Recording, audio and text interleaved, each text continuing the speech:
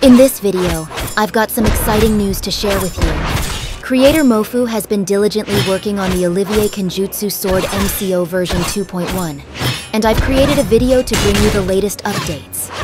As shown in the video, this moveset has been upgraded to include new attacks such as a forward charge that pierces enemies, reminiscent of a whirlwind dash, as well as martial arts elements like aerial double kicks and forward kicks.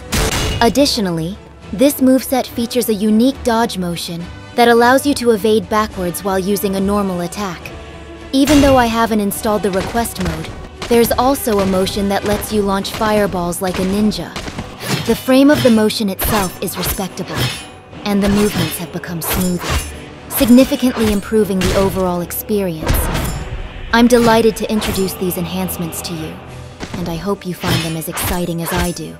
Thank you for watching the video to the end.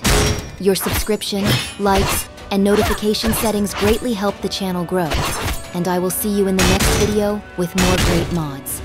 Until then, have fun in Skyrim. Farewell.